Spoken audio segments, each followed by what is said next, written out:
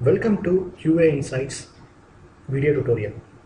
In this tutorial, we will see how to install HP LoadRunner 11.5 in your system.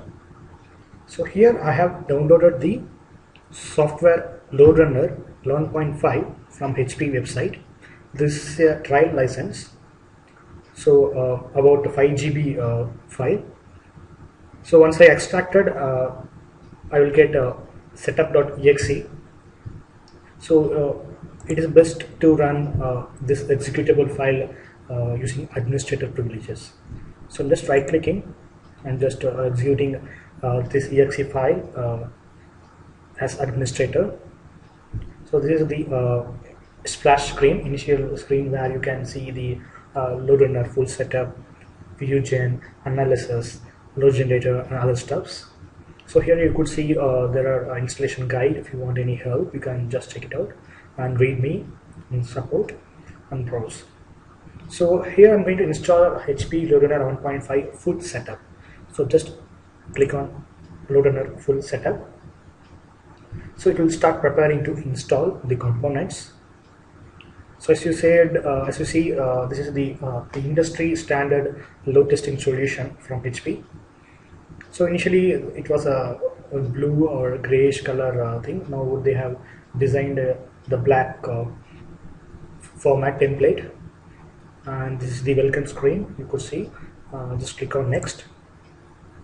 So here you need to understand the license agreement and you need to agree. So just select I agree and click on next, and your name and organization, let it be default.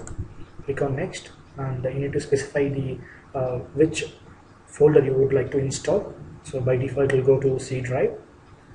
Click on next, and to confirm your installation, just click on next.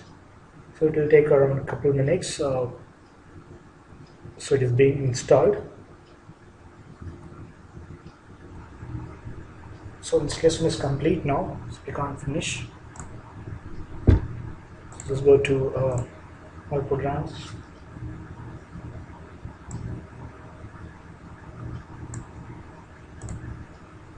Navigate to HP software. So on the HP LoadRunner, you could see there are 3 components: analysis, controller, and virtual user generator.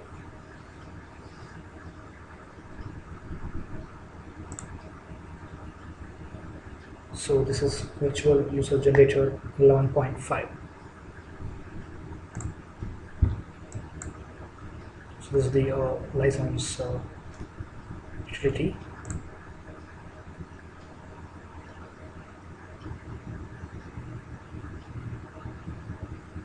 Yep. So here you go, HP virtual user generator 11.5. So thanks for watching QA Insights video tutorials. Please visit us at www.qainsights.com. Thank you.